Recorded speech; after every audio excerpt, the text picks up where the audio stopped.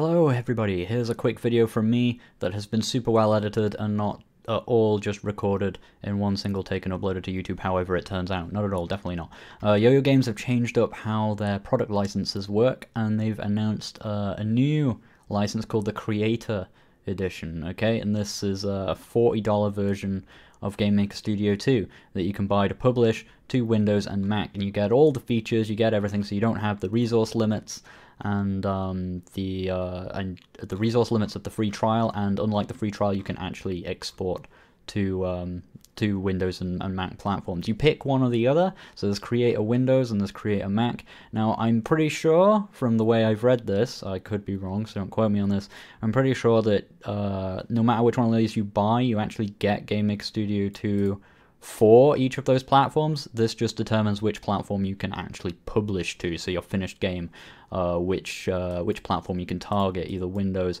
or Mac. And if you get this, I'm fairly certain you also get a 30% discount off of the desktop licenses now in the developer section. So in the developer section you can get desktop, and all these are permanent licenses as well. So while you've got Creator at $40, you get pretty much that amount off of a desktop license, so you can kind of upgrade to desktop if you get into it and if you get into making games. I'm pretty excited about this because I think this is something that's kind of been missing from GameMaker for kind of a long time. The free trial has been around for a while, but it was kind of hard to really recommend that to people because of the resource limitations and the fact you couldn't properly share your games. You couldn't really use it to take part in game jams and so on, and we all know I love game jams.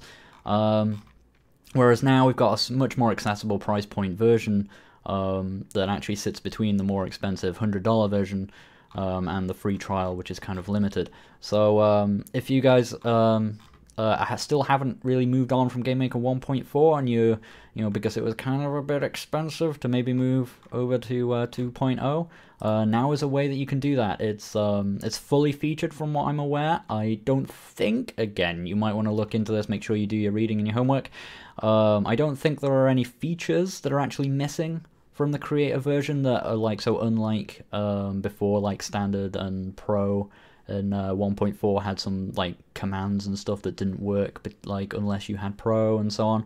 I don't think any of that is here. I think you have all of the tools available to you in the Creator version, and I'm pretty sure the only difference moving on is that you can get permanent licenses for a higher fee, and you can also target all these different platforms, whereas the Creator version can only target desktop for Windows and Mac. But that's more than enough if you want to take part in game jams, or you just want to get started making games, make games as a hobby. This is the version for you, I think, which is really cool. I'm really glad this exists, and yeah, I just want to let more people know about it, because GameMaker Studio 2 is really good, and I know they've been kind of struggling to get people across from 1.x.